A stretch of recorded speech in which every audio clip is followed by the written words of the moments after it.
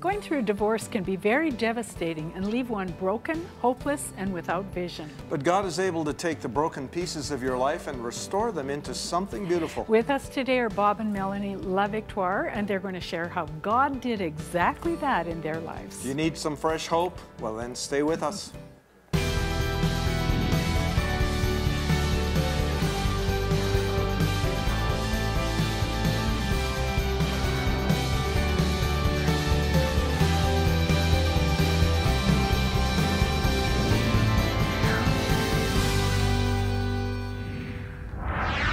Oh, welcome to Lifeline Today. So glad you've tuned in to the program. It's going to be a blessing because we've got a great story to share with two people who God did amazing work in their lives, restored their lives, and it's going to give you some hope. So if you know somebody who needs to watch the program, give them a call right now. And of course, we'll be praying for you later in the program as well. The prayer center is open from the very moment the program's open. So welcome to the program, Bob and Melanie. Good to be here. Good to be having you here. Yeah. You're awesome. Your story is awesome. We're going to get into that. But just tell us a little bit about you and your past, Bob. Well, I've come from a background where I had everything going for me. I had a family, I had 2 children, I had a great job, but there was something missing. I remember just whispering a prayer, there's got to be something more in life than this. And so I met a fellow at work, and there was just something different about him. And I began talking with him, and he talked to me about accepting Christ. And so I'd never heard that term before, accepting Christ. I knew about Jesus. I knew about him dying on the cross, but I never personally accepted him as my Savior. And so just in talking with him, he began to tell me the story of Jesus. And then it was the Holy Spirit that got you know when you go fishing, you throw a line and a hook and it pulled you in? And so the Holy Spirit did that with me. He just grabbed me and pulled me. And I went to him, and I said to him, I want to accept Christ right now. And so I had found the love of my life, and found what I've been looking for. Yeah. How old were you at that time? I was 30. 30. Wow. Yep. And there was something just on the inside of you. You knew that was something you needed. There was a God-shaped vacuum. Your life must have drastically changed, because I know that you said you were saved July 4th, 1981 at 12:58 p.m. Wow. That's exactly right. You remember exactly I remember the that time exact you were. date. That's right. I do. Wow, your life changed totally at that time. You know, I was never the same. It's, I like to just say this because, you know, when you often tell people that when you receive Christ, something happens. You become a new creation. Right. But it's wonderful when someone like you can say yes, and I know exactly at the moment. I Right? never forgot it. It was a life-changing experience for me. Yeah. And then some other things began to change too. Yes, of course, with this new life, the woman I was married to at the time, she saw the change in me, and so she began to question. And as best as I could, I tried to explain to her what had happened, and she just could not comprehend it. She just could not get it. She thought I'd flipped out, gone over the deep end. And so a few weeks later, after my decision for Christ, after explaining to her what had happened, she left. She decided to leave. And so that was the beginning of my journey as a single person, which led to divorce. And then I was a single parent for 7 years. 2 children, wow. With 2 children. They were 5 and 7 years old at the time. I just want to bring Melanie in here. Yes. Melanie, you had a bit of a different background, lifestyle. You were in the party crowd, but still really felt a hole and an emptiness inside. Just tell us how you received the Lord. At the time, I was engaged to a different fella, and I knew that I had an empty heart. There was more to life than this. When I was given that engagement ring, I knew that it was a beautiful ring, but I was never going to be marrying the guy. And so my sister, who was seasoned in the Lord, she invited me to this play, Heaven's Gates and Hell's Flames. And that night, I was faced with eternity. And it was the best decision I ever made in my life, giving my heart to Jesus. Yeah, So it was like, almost like, she didn't do much witnessing to you before. She just invited you to this. She had, play, and so but you it was a timing thing. It was a timing It was a thing, timing yeah. thing because most of my siblings and my mother were all saved, and I was the last one to be reeled in. I was a harder catch. You know what strikes me about both of your testimonies, and there's more coming, I know, but that you both were honest with yourselves in that you knew there was something missing in your life spiritually. You know, I think that must be something that God did in both of your hearts, and something that is supernatural, because whether people are really that honest with themselves, I'm not always so sure that they're like, well, whatever, they just put up roadblocks. But to be that honest, no, there's got to be something more. You know what it reminds me of is the Bible says that if you seek God, He will be found of you. If you seek Him with all your heart. You know, if people say, well, I asked God once, but if you seek Him with all your heart, you will find Him, won't you? That's right. Yes. And it may be different ways. Your coming to Christ was through a workmate. That's right. Wow. But Bob, the story, you know, we always like to say everything, the grass turned green, everything was beautiful. Absolutely, yes. You came to the Lord, but it didn't always, things didn't always turn out as good as you hoped, and you were already saying your marriage began to suffer. That's right. Yeah. That's right. Yeah. So you ended up as a single dad, had That's right. 2 children, and you were, you know, it was your walk with God was new. It must have been difficult at that time, but how did you cope then, or did you have to make choices? Yeah, it was a very difficult time for me, and I remember going down to grocery stores and just weeping, because I can live on TV dinners, but what does a 5-year-old and a 7-year-old need for nutrients as they grow up? So I go down these grocery aisles and just weep. I got to find something for them. I wasn't a cook in the house, so now I had to be the cook. Yeah. Wow. Yeah. And so you learned to cook. The The children survived, I know that. So. I sure did. I had to. You had to. Well, that's amazing, though. And, you know, I have to say, you must be a very special person, because for a single dad to take that on, and you've also made a commitment to take them to church, didn't you? I did. Wherever I went, they were with me. Bill Prankert had meetings on Thursday night, and we'd take them there. Sundays, they were always with me. But getting back to your question, Joan, the difficulty for me was, yes, with the children as well, but they also suffered as well. They felt the rejection, they felt the abandonment. So trying to kind of nurture them through that was difficult. Trying to be both mom and dad to them. Yeah. And for myself, I needed something to anchor my life in. It was the Word of God. I love the Word of God, and I base my life on the Word of God. And so there was a place in Scripture where Jesus is talking, and he's preaching to the crowd, and the crowd started to leave him because this was a hard saying. And he turned to his disciples, and he said, "Are you going to leave me too?"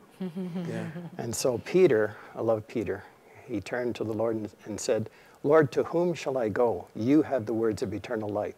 And that has been an anchor in my life, that no matter what I go through, that did it for me. The Word of God is powerful. And to paraphrase that, Peter said to him, "I've got nowhere else to go." That's right. Basically, you're my only hope right now. Yeah, and that was me. You know, where else am I going to go? You know, I can choose the path of death, or I can choose life, and I chose the latter. And of so course. you said you studied the Word a lot. I did. I was in the Word continuously. We should mention there was someone in your life, you already mentioned his name, but a good friend of ours who's been on the program many times, Bill Prankert. And if you know our ministry, you know we've connected with Bill for many years. Yeah. But Bill actually, Bill and Gwen had you in your home for a while, in their home. Well, just visiting. In Visiting, home. and yeah. But Bill was very instrumental in my healing, very instrumental. Our hearts connected, because I went to Israel with Bill, and our hearts connected. He got to know my story. And there's something in Bill that just touched his heart. And he says, we have to minister to the single people of our community. And so he invited a guest speaker and had a seminar just for single people, 30 to 40 people. And it was in that seminar that I found freedom. The whole teaching was on Colossians 2:10. I am complete in Christ. And I said, wow, I don't need anything else. I just need Jesus. And anything else in life is a bonus, is a blessing. And so that was very instrumental, and I thank Bill for that. Yeah. You know, he took me under his wing. Right. And he really nurtured and ministered to me, and I served in his ministry many years. You were a young man. I So was. this is amazing. The other thing you said is you really started serving in the church. That's right. You started working and serving and plugging in different That's areas. right. The body of Christ, it was a lifeline for me. It took the focus off me. Yeah. And I saw the people that, you know, people are worse off than you think. They're always worse off than what you think.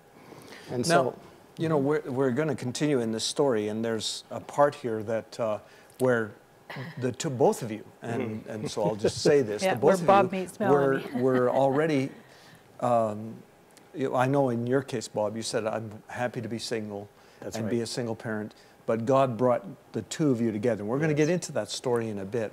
And but I want us to take this break right now and share with you a little bit about our upcoming Dominion Conference, and also a little bit about partnership, so that we can share with you. And you know, we do appreciate that. And then also we're going to go to Jill with the prayer segment. Dick and Joan have a passion to see the spiritual climate of Canada changed and to have our nation rise to her prophetic destiny. To get this done, we need your help and generous support. So we ask you to prayerfully consider helping us reach the nation with a monthly partnership of any amount. When you partner with us, we will send you a brand new audio message by Dick DeWert called The Apostolic Call. It's a message that will move you beyond status quo and equip you with a passion for revival and global harvest. With your support, we can continue to reach the nation through television and other media. Thank you for your financial partnership with Lifeline Today. For more info, go to dickandjoan.com or call 403-942-0123.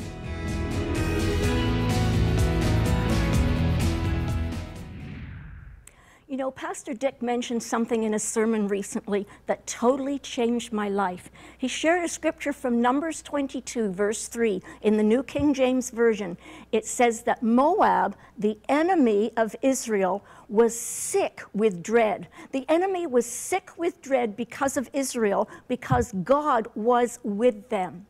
Do you know that our enemy, the devil, is sick with dread because of us, because of you and me, because Jesus is in us? You know, I meditated on that word for several days, and I guarantee I'm walking in greater spiritual authority today, because I know that the enemy is sick with dread.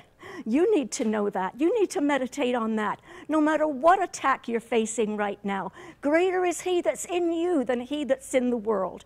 Please call us here in the prayer center. Let's stand together in prayer, and together we will overcome.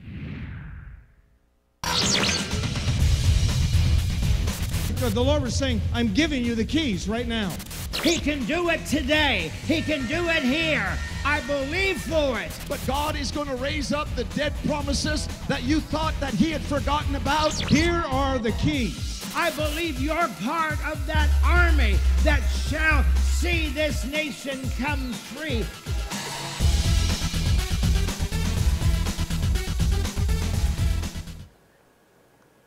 Yeah, you want to be at Dominion Conference. It's going to be an awesome time. It's also the grand opening, dedication of our new facility, Joan. Yeah. We've got a great building.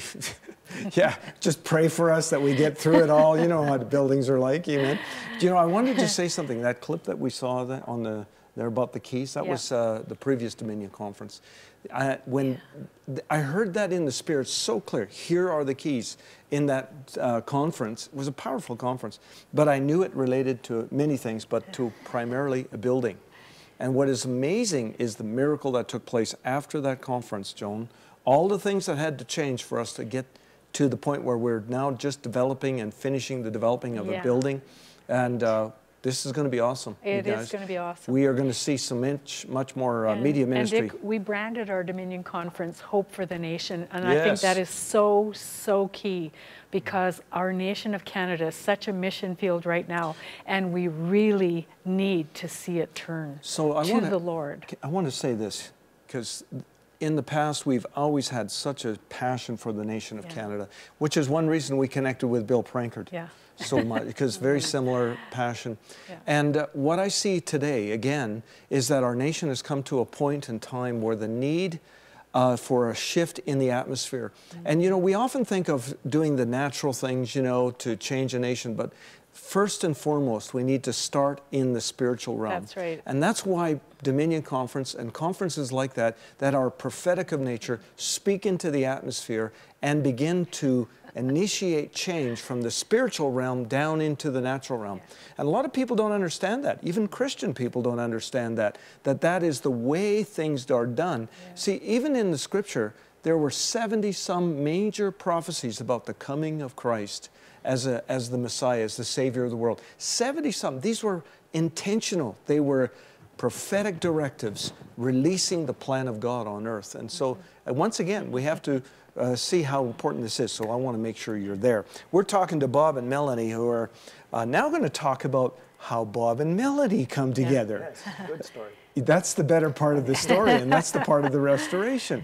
Because even though you were really committed to being a single dad, you had gone to Bible school, you got training, and you were doing fine, but something happened. Well, after that singles ministry that I went through, God put on my heart to begin a singles ministry, and with the okay from my pastor, and 30 to 40 people, I ministered to them. Pretty well the same thing that what God had poured into me. And that's when this fine lady came into the picture. And at first she was a bit reluctant, but she finally came in, and she was very helpful in the administration, just helping me with the singles ministry. So Melanie, you were single as well, but you said you didn't really, you know, have a heart to join a singles ministry. Why is that at first? Well, just coming to the Lord as a babe in the Lord, the word singles has kind of a take on going to a singles ministry, and I was not interested in meeting any fellas. Like that was way out of my... You didn't want to connect with anybody. I didn't want to connect with it. I just wanted to know more about the Lord, how to be a Christian, walk in this new life of mine. So I had friends that were inviting me to the singles ministry, and I'm going, no, not for me this time. Didn't need that. No, I didn't need that. No. Wow. But you did go. But you did, in the end, begin to serve in that singles ministry. I did. I eventually gave in and went one night, and it was way different than I had thought it would be. And it was, you know, he was teaching God's word. What did you think it would be? I have to know. I don't know what I was like thinking. A dating service? A Christian dating service. Yeah. I didn't know. But like it wasn't. It was all foreign to me. Yeah, but it wasn't. What was it? It was really connecting with other people of like situations. There was divorced people. There were single people like myself, because I've never been married. Just people that had needs, and how to connect as a single person in this coupleness world. So basically making friends. Making friends. And then you did a lot of study of the Word, right? Yes, I went to various courses just to walk out my salvation, just to understand how to do this Christian thing. So you were actually assisting or helping doing administrative work for Bob, right? Yes. So what happened there? Well, what happened there? I just had some feelings that were happening that I just had to take to the Lord, and also I was living, renting a room, my spiritual mom and dad, and had a very open relationship with them. And so one night I came to them and I said, I have some serious discussion to talk to you about. And I said, the single ministry teacher, I said, I'm just kind of liking him a little bit more than maybe I ought to. So they just walked me through that, because they were trying to prepare me that he was a single father with 2 children, so that I better, fast and pray about this one real good, because being a single person, never having children, we need to pray for you, Melanie, if this is God's will for your life. So you were praying and fasting, but Bob, you were praying and fasting as well. That's right. Right? For God to and bring... not knowing that each other were doing that. Neither knew that the other was praying and fasting. Now, you said one time that you thought, well, I don't want somebody like used goods. Yeah, I just you can't tell the Lord what your destiny is. Like, God has a plan for you. He has a good plan for our lives. And so if that package comes with children, then so be it. And I just had to I got rebuked from my spiritual mom. She says, you cannot tell the Lord. That was just a fleeting thought. Just a fleeting thought. And so, but there's no one better than my gift from the He Lord. was the best And for you. Bob, were you my starting to best. have feelings in the sense? Well, not at first. I'm really thankful that she wasn't pushy, because I meant what I said when I wanted to be single. You know, I was okay with being single. Yeah. But it was during that fast that you were talking about, Joan, where I got the answer from the Lord. My question was, is Melanie to be my wife? Yeah. And he answered me with 2 scriptures. Psalm 84, no good thing will he withhold from those who walk upright. Wow. And I remember this conversation with the Lord, and I said, Lord, I know that scripture. Can you be a little more specific? Yeah. And instantly, just like that, he said, he who has found a wife has found a good thing and has obtained favor from the Lord. Yeah. And so for me, the word is foundational for me, and that was it. I knew she was the one. That's awesome. And that's how you two began to date, and you eventually married. The very first date, we weren't sleeping for a couple of weeks before that. So I asked her out on their first date to find out why we weren't sleeping. And so it was because God was doing something in our hearts. Yeah. And so from that very first date, we prayed together as a couple. Yeah. And we committed our relationship to the Lord. Wow. And he has blessed and blessed and blessed. Wow. And then you were married. That was wonderful. So Yes. here's the issue, because we said about restoration, this will give you hope.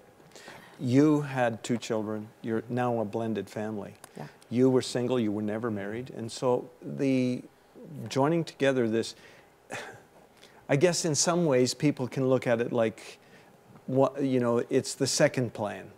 It's a second best plan. But that's not the way it was, is it? We That's not the never way look it is at for that. you. God's a God of second chances. Yeah. Yeah. And I'm thankful for his gift. Yeah. You've ultim- bonded with the, well, who are grown now, the children that are grown Oh, today. yeah. It was one. I'm not saying it was all easy, because not being a mother or a parent, like you have to really trust the Lord of how to go on with life as a blended family. But thank the Lord that he gave me the grace and just the wisdom of how to interact with such, and they made it easy for me. They loved you. And I loved them. And you know, not having children of my own, I said, God, this is your will, so I'm going to love them as they're my own. Yeah. And today, our daughter she's going to be 45 this year. I call her my daughter because Yeah. she's my daughter She's and your my daughter. son. And I just love them like they were my own. Well, if anybody knows you at all, Bob and Mel, and I've known you through Bill Prankard and, you know, off and on, anybody that knows you at all can see that you have a very successful marriage, you know, that you both are really committed to the Lord, you're committed to ministry. You've been on staff with the ministry in the past. You've administrated church. You've administrated Bible schools. You've been very well trained in the Word. You can see how God has really blessed you as your marriage. Absolutely. And has turned it into something blessed. And you know, I would say almost that it'd be impossible to say this isn't perfect plan A, you know, from God. See, I think that's the problem we find, is that when we have, especially in marriage, Yeah. you know, you see a marriage fail and then your whole life falls apart and you don't know what the future will hold, and it can never be as good as what you thought it would be. Yeah. But God has a perfect plan Always B. has another plan. God is right? sovereign. He has perfect plan. You know, he has perfect plan C. Perfect Now, I'm plan not suggesting B that and we go through perfect them all. plan C, they're still all perfect, right? Yes. In his eyes. You have 8 grandchildren right now, Yes. and they call you grandma, They call don't me you? grandma. They What a, are your what a blessing grandchildren. that is, eh? I Yeah. skipped the motherhood and went right to grandmahood. That's right. And we as grandparents, Some might say that was a good we as plan. grandparents say that that's the best time. So I want to share something right now that's coming up, and it's in Leduc, Alberta. Yes. Randy Clark, who many, many people know, and if you don't know who he is, Randy Clark was the one who came to the Toronto Airport Church in January 1994 and had some meetings on a weekend, and those meetings burst into the Toronto Blessing that carried on for 10 years. It was the #1 tourist attraction, a church revival. #1 tourist attraction for a number of years in Toronto, Alberta. You'd go to the airport and there were signs all over, airport, Toronto Blessing, this way, that way, shuttle, you know. And I remember thinking, this is great when revival, you know, is so profound. In Toronto. In Toronto. Randy Clark is Wonderful. going to be in Leduc, Alberta at the Gateway Family Church. And Joan and I are going to be there. We're going to be taping with Randy. And so we want to just share with you this little clip. They taped it in Brazil, so on a smartphone, so you can watch this. Hi everybody, my name is Landon Dorsch. I'm the lead pastor of Gateway Family Church in Leduc, Alberta, Canada. And we want to invite you to come and join us in May 12th to 14th at our church, Gateway Family Church, for our School of Revival. We'll be inviting Randy Clark to join us. We're here in beautiful Brazil. We're seeing wonderful miracles, and he's going to be leading our School of Revival. Randy, anything you'd like to share? I'm looking forward to seeing it. My dear friend, Dr. Tom Jones, is going to be with us. And it's going to be on the theme of revival. Of course, I believe that in revival there's going to be power, there's going to be healing, there's going to be impartations, there's going to be deliverance, and there's going to be activation, and we're going to focus on all of those things, and particularly about how God has moved in past revivals and what we think He's going to do this time. It's going to be a powerful time. I want to invite you to come. It's going to be a time of equipping and inspiring, and hope you can come. God bless you. See you in Leduc. That's Randy Clark, Dr. Randy Clark with the pastor, Landon Dorsch. This is Gateway Family Church, and you'll need to go to their website, gatewayfamily.ca, I believe it is. You have to register, and registrations are limited, so it'll likely be sold out. So I would probably do that right away, and so that you can come to those meetings. Now again, Joan and I are there. We're going to be very involved, at least for a portion of it, and we will be taping with Randy as well. That's something we're looking forward to. So you're going to hear those interviews here on this program following that. So we're really looking forward to that. Of course, Leduc, Alberta, if you don't know where that is, that's just outside of Edmonton, on the south side of Edmonton.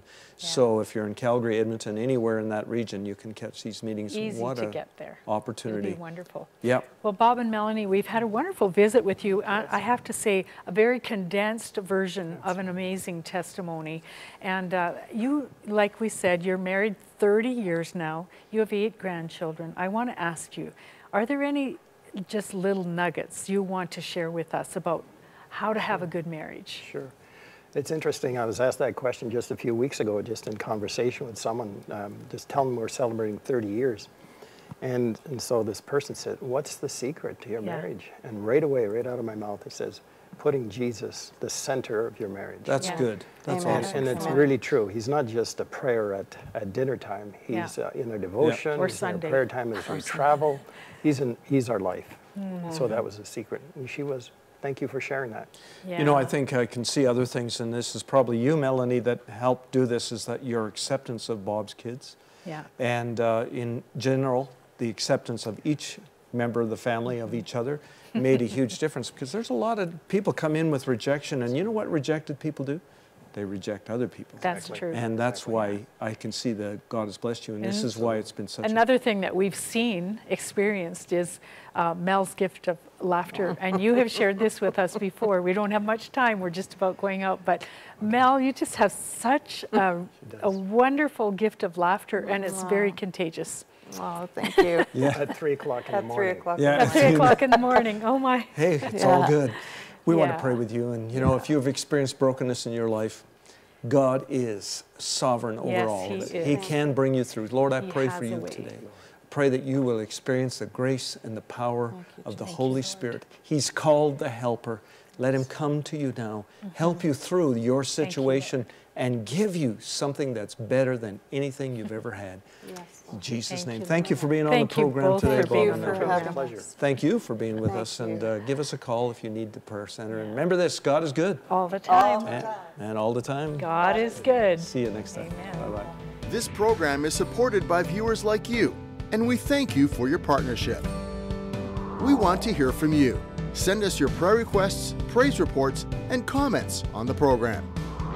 Be sure to visit our website for up-to-date information, or get in touch with us by email or phone. And don't forget to like us on Facebook and follow us on Twitter.